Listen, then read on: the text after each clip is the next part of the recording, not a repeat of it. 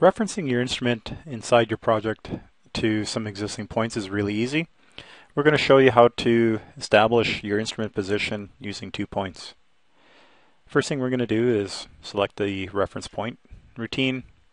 We're going to select the point we want to measure to, which is point 16, and I'm going to press the measure button.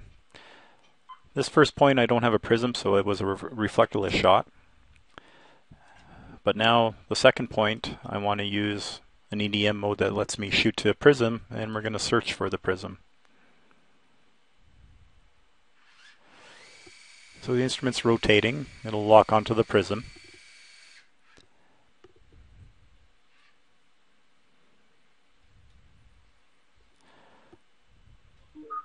Which is indicated by the green lock. We're going to select the point we want to measure to, which is point 15, and take another measurement. And as you can see here, some error, standard deviation, the error or the precision of this setup has been established and displayed for us. If you press the info button, you can choose which point is going to be the reference point or the back site, and that's going to be point 15. And to finish this procedure off, you just store a new point. I'm going to use point number 18, description. I'm just going to call it setup.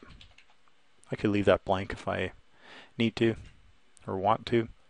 And then we're just going to accept the screen here. It's just a summary of what was done.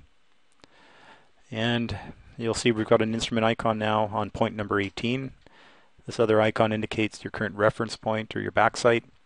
And at this point in time, we would be ready to start measuring, and we could lay out points or record some as-built data.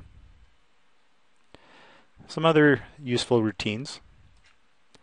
A checkpoint routine can be used to just confirm that your current setup has been established properly. So you could check into maybe a third point that you have. And there's also a benchmark routine. So if you needed to transfer a specific height to your current setup, you could do that by shooting to a known benchmark on your job site.